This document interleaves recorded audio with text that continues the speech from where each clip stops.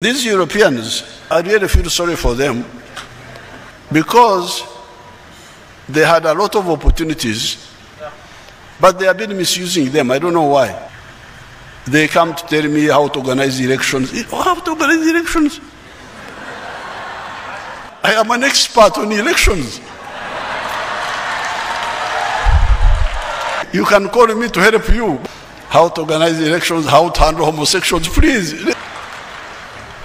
I know how to handle homosexuals. Please leave me alone. I can easily work with you people, with you the Europeans, if you are disciplined. The problem is that they lack discipline. Somebody comes to your house, say, this chair should be, you man, you have just come to my house.